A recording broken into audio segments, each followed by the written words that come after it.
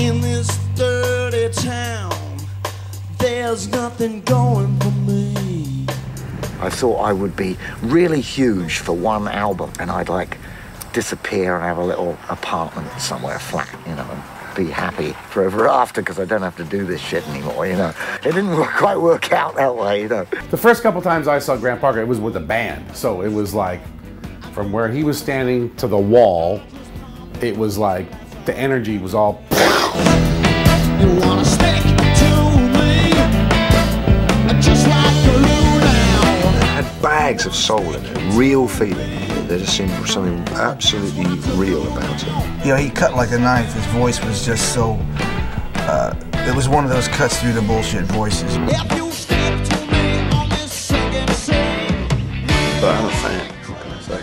And I don't, you know, I wouldn't care to comment, be filmed saying that about all that many people.